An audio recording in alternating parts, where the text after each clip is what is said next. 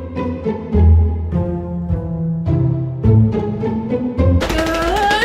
or afternoon or whatever time zone you're in, whatever time it is. Welcome back to Gettin Crafty. I'm Zoe, and today we are going to do a wine bottle candy corn flower holder thingy. Now what you're going to need is a wine bottle, and take off the little thingy on it, like if it has a label on it, yeah, a label. You're going to need white paint, orange paint, and yellow paint, and like any container you want, it's fine, it's whatever. And glitter spray paint's optional, but we're going to do it anyway. And paintbrushes. And masking tape so that you are able to divide the colors evenly. Divide the colors evenly. Let's get started. Let's get started. One, you're going to take some masking tape and you're going to kind of put it. Hold on. You're going to put it around, like kind of like towards the a little bit, like right here. I'm just gonna evenly distribute if this will work.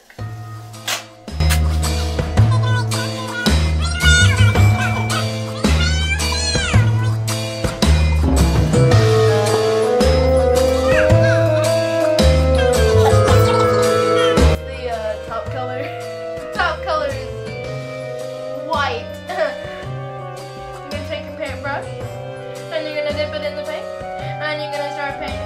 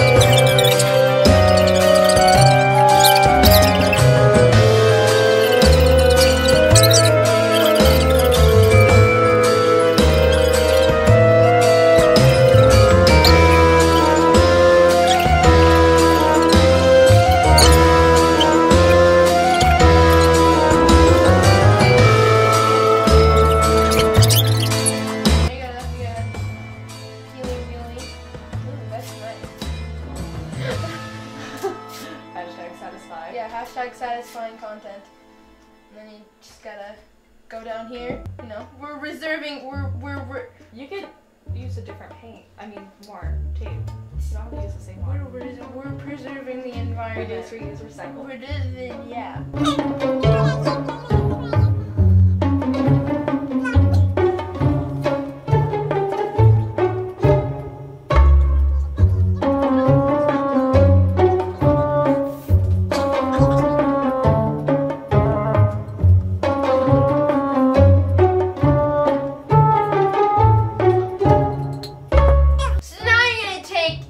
Next, orange.